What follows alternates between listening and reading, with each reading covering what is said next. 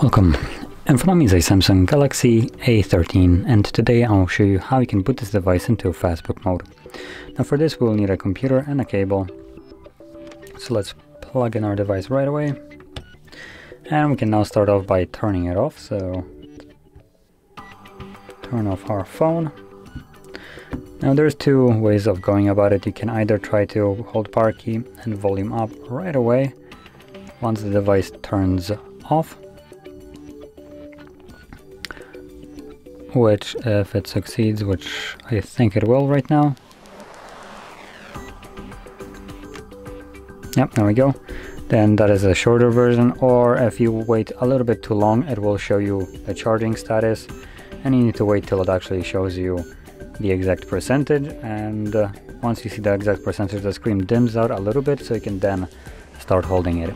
And once you see the little circle with charging, holding power key and volume up will not get you anywhere. You just need to basically wait. Or like I mentioned, you can do it before it shows up, and it will then take you to the recovery mode. Now from here, using volume keys, we're gonna scroll down one position into reboot to bootloader. It might seem kind of counterintuitive to select a option that isn't Fastboot mode, but as you see, once you confirm it with power key,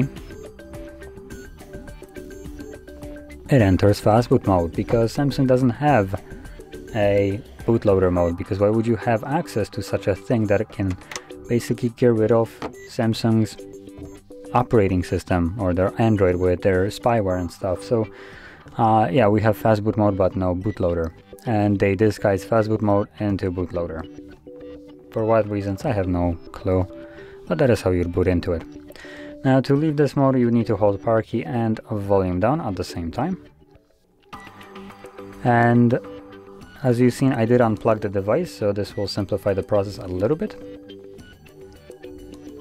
As you can see, the device will turn back on automatically. If it was still plugged in, it will not turn on. It will start displaying the charging sequence again, and you would have to then hold power key to actually boot it back up.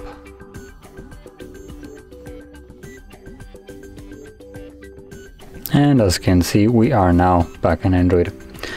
So if you found this very helpful, don't forget to hit like, subscribe, and thanks for watching.